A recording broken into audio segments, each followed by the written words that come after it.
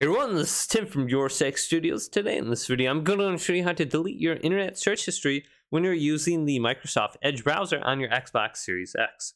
So press the Xbox button and go to My Games and Apps, and then go to See All, and go to Apps, and then locate the Microsoft Edge browser, and open it up.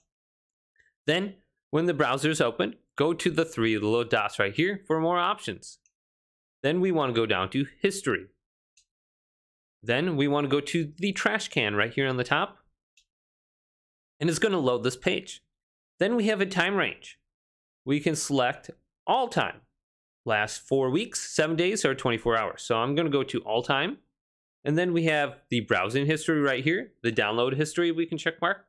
Then cookies and other site data. We can check mark this or uncheck mark it. Sometimes you might have like passwords saved in here. So you got passwords.